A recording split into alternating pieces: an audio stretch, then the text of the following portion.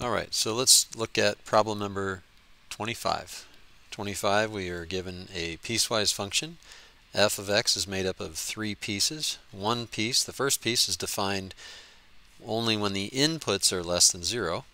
And this is an input. The numbers on the inside of the parentheses are the inputs. So when the input is less than 0, we would use the first piece. So we would replace x with -2. And when we square -2, we get 4. And that's it. That's how you do that problem.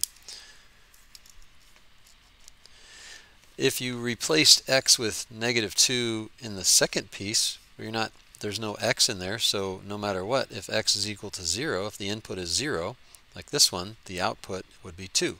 So it's all about inputs and outputs. Okay, so that's exactly what we want to look at here. If the input is 0, we just look. We look here, here, and here. When is the input equal to 0? Or what piece do we use if the input is 0? Well, this is the input being 0. That's a 0. So the output is 2. So f of 0 has a value of 2. And then if x is equal to 2, so if the input is 2, and 2 is greater, so 2 is greater than 0, that means we have to use this piece. And when you're doing a problem like this, you'll want to just replace x, show which piece you're plugging your input into. So 2 times x plus 1 if x is greater than 0. 2 times 2 plus 1 is 4 plus 1, which is 5. So that's it.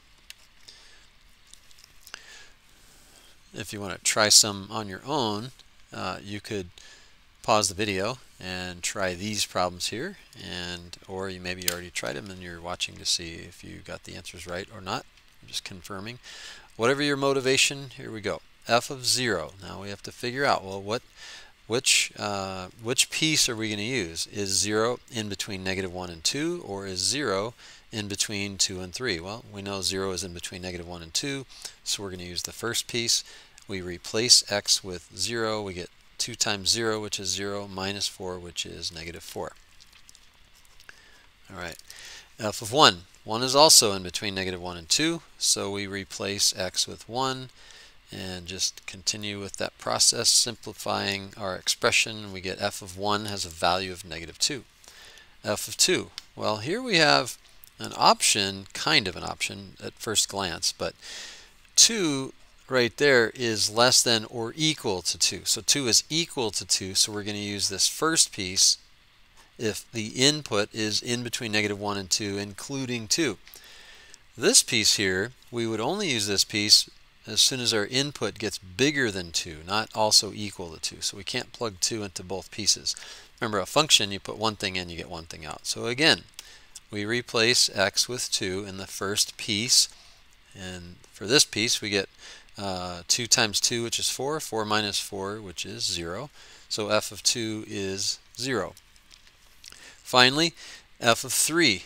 Then we would notice that 3 is not in between -1 and 2. 3 is between 2 and 3, including 3. So we're going to replace x in the second piece with 3. So we get 3 cubed minus 2. 3 cubed is 27. 27 minus 2 is 25.